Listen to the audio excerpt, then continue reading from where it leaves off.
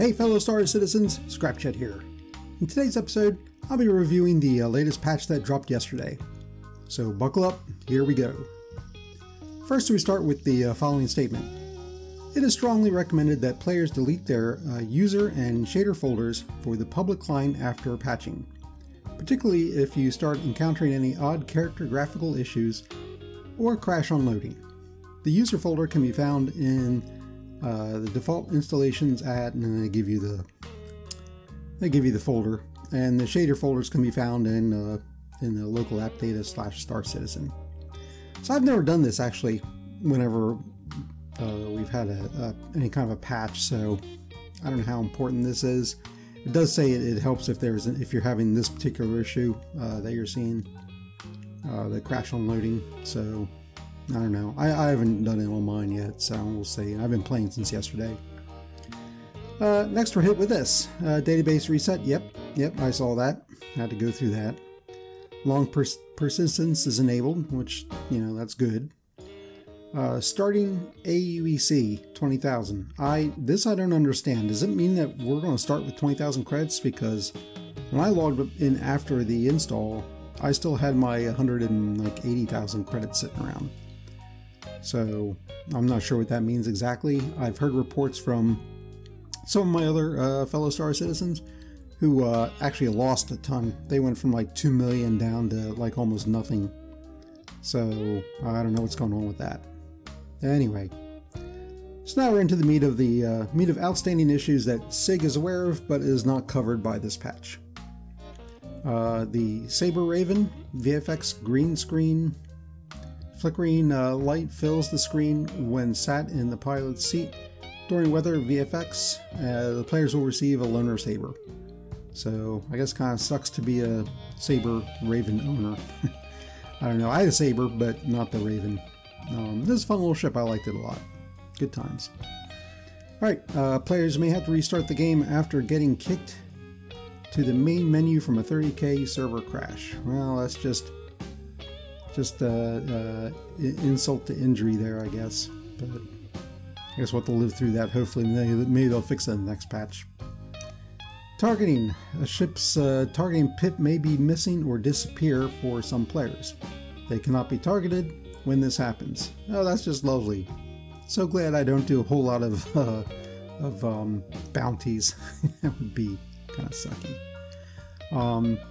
Multi-vehicle. Ships floating in the hangar when stored with the engines left on, then retrieved again. Yeah, I've had that issue. I found a workaround for it, and I also made a video about it. So if you see that problem, I have the link listed in the description. Go watch it. It saved my life because I actually had a Freelancer Max full of cargo. So even if I could claim it, I wouldn't want to. And I went online and spoke to a few people, and they set me straight on how to fix that issue. So if you see that, go check out my video. There's some comments related to it in there saying that one of the steps isn't necessary. I mean, that's great, but I don't care, it worked. So in case you run into that problem. Alright, ships character animation. The player character arm will misalign when seated in ships, causing obstruction of HUD and view. And I've had this issue a couple of times, and it is really annoying. It is so hard to fly when your arm is basically in your face. You cannot, I mean, you can go to, press F4 and go to camera view, but it's really annoying. So unfortunately, it's going to be annoying for a little while longer. Kind of sucky. Let's see what else. Vehicle spawning. The Cartu Owl spawns on the hangar floor sideways. I'm so glad I don't have that ship. Sorry for you guys. Vehicle ships shields. Weapons fire penetrates shields when ships are moving. Lovely. Lovely.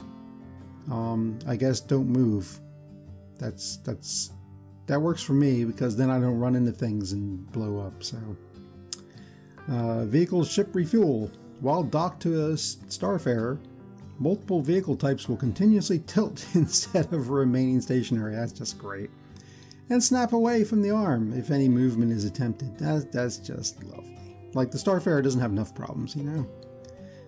Vehicles. The Argo Raft's elevator controls cannot be interacted with from either deck. Yeah, that's been a problem for a while. I bought a raft in-game a couple months ago, and it was a little annoying that you could not leave the ship using the elevator. I had to go out the airlock, and when I first got it, I was very concerned that if I jumped out the airlock in a normal gravity, I would die, you know, or severely injure myself, especially when I was doing it.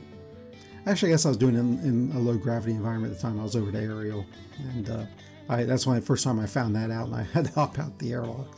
It's pretty funny. But you think they would have fixed that by now? That's been a problem for a long time. I don't know why that's so hard to fix. Crusader Ares. The headlights on Ares are too dim to notice at reasonable range. Well, you know what? I don't care because I have the exact same problem with my RSI Scorpius. So, welcome to the club, as far as I'm concerned.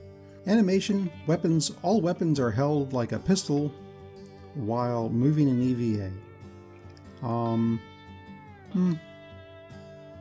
I've noticed that, but I don't EVA a whole lot, so we'll see. Combat AI.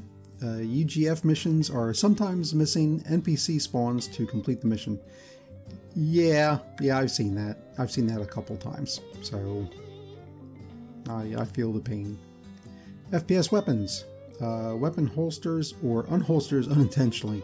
Yeah, you think? That happens to me all the time with my tractor beam. You know, I mean, I know it's a weapon, but still. That's the only one I noticed it with. All the other weapons seem to holster fine. It's the tractor beam that I get stuck holding on to. So, be nice if they fix that. Armor weapons. Utility items may disappear between sessions. Interesting. I've never seen that. Between sessions, I mean, they must mean like when you log out, log back in. I don't know. I've never had that happen to me, but I've had it happen while I'm playing where my tractor beam disappears on me, and all of a sudden I lose that, and I don't know where it went. I don't see it on the ground. I don't see it in my backpack. It's not on me. It's nowhere. I don't know. Whatever. Anyway. Inventory weapons. Weapons looted directly equipped from containers, boxes are missing attachments.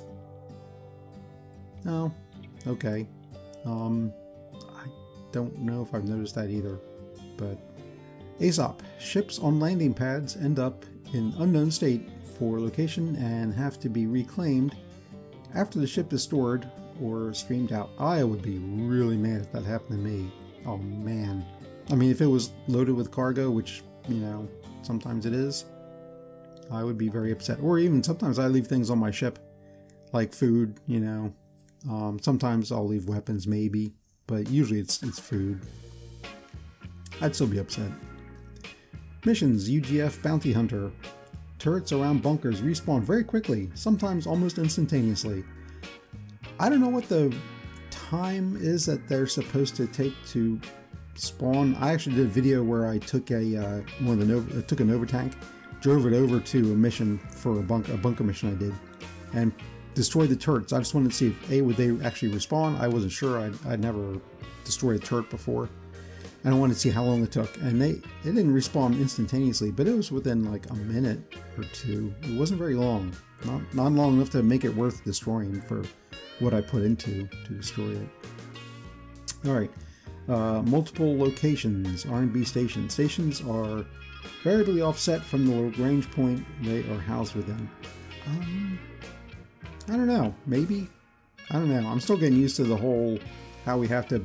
You really have to. It used to be, you know, you pull up the skyline, you just click on, you know, Arc L1 or whatever, and that would be it. And then you would just fly to it. Now you got to double click on it, and then pick the right one, and then, you know, basically, it's not really an additional hop, I don't think, but it's just additional navigational selection in the skyline. But so far, I've not flown to a point, or flown to a station and not had it been where it should have been. I don't know. Oh well. Anyway, if anybody else has seen that, please comment. Okay, then comes the feature updates. Gameplay, combat assistance, service beacons. Lowered frequency of low threat missions, which is great. I tried these once and it didn't work for me. It was bugged, but I tried it anyway. But yeah, it wasn't all the ones I saw were the low threats. Anyway, increased frequency of moderate to high to critical threat missions. That's good. Fixed an issue that was causing combat assistance service beacons to pay much more than intended. Well, I'm okay with that. You know, I mean, I did hear that was a problem though. People were reporting that. Additional bounce pass to combat assistance payments and adjusting probabilities of mission difficulty spawn frequency. Okay, I don't really know exactly what that means, so whatever. But they fixed it, so that's good. Change max button on shop kiosks to +10. I did notice that today when I went to buy a few things over at my local store for weapons and whatnot. I picked up some. I had to restock my water supply on my C2 because, you know, we just did this reset, which of course gets rid of all of your sustenance. So, and usually I loot it, but I wanted to have a little bit on hand for at least initially to make sure I was going to be okay until I could loot some. Friends list is now sorted alphabetically. That's cool. I think that's.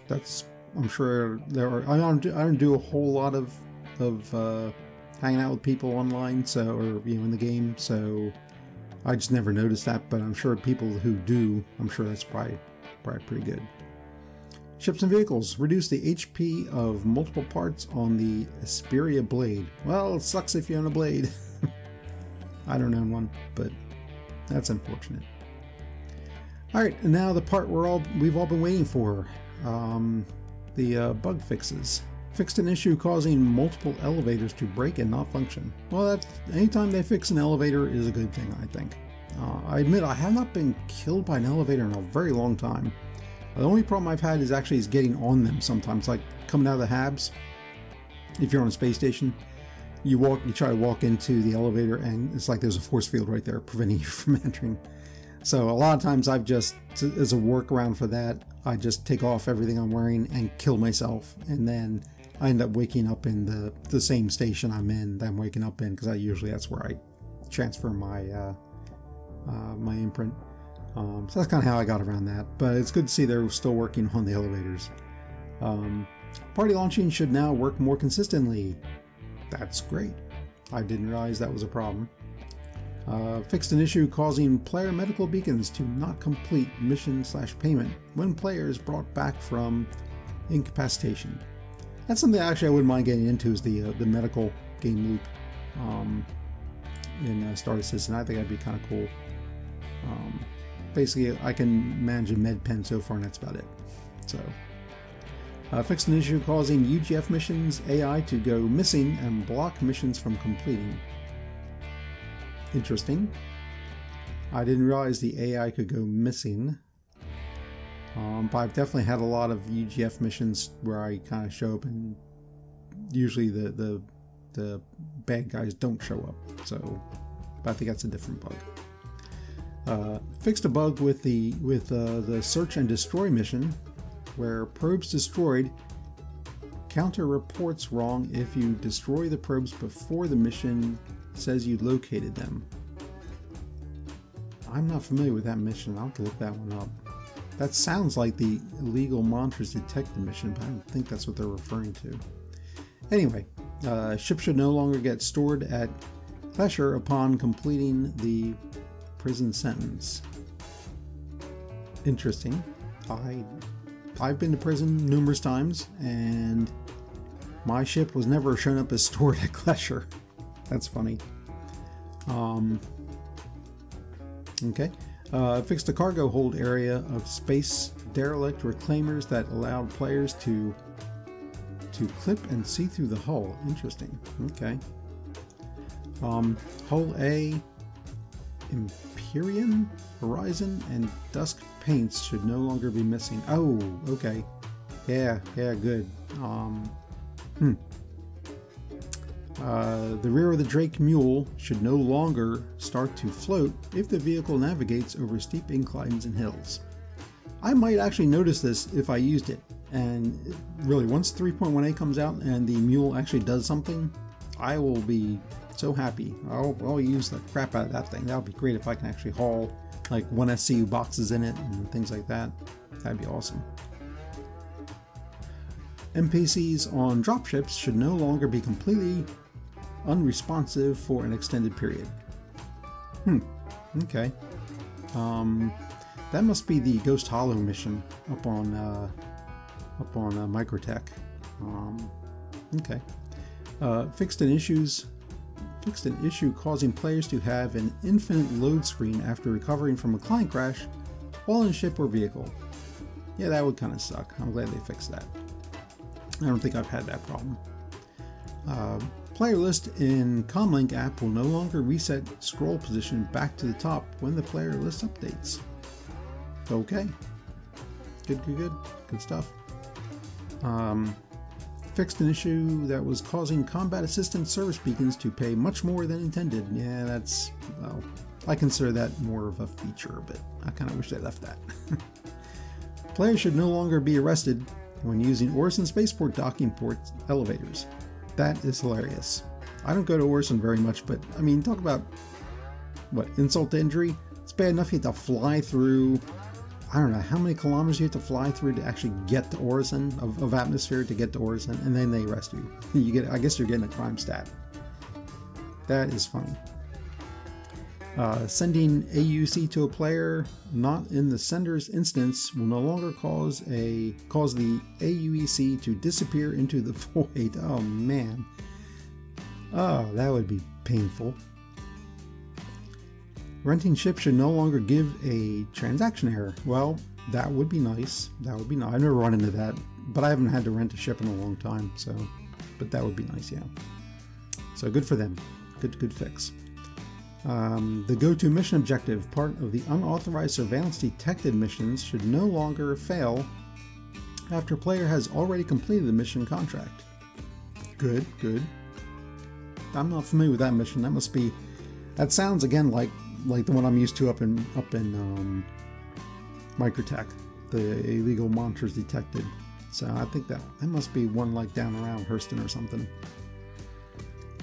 Let's see, Aegis Gladius Foundation skin should no longer obscure the cockpit view. Oh my god. That's hilarious. Great. So you paid $7 or whatever for a skin and you can't see out the cockpit? That's just great. Alright. And lastly, technical section of the patch notes, although I didn't get a lot out of it. It actually reads a lot like my reports at work.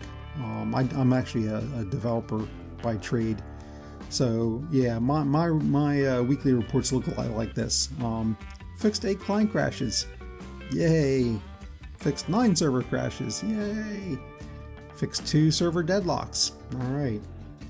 Fixed a back-end server service crash that was causing AUEC wallets to reset to 0. Ooh, yeah, I've been there, I've had that happen to me. So, made many back-end super P-cache improvements to make it more robust. Okay, that means nothing to me. I have no idea what that means. So yeah, like I said, this reads a lot like my weekly reports. Basically, I did a lot of work. Yeah, you know, very generic.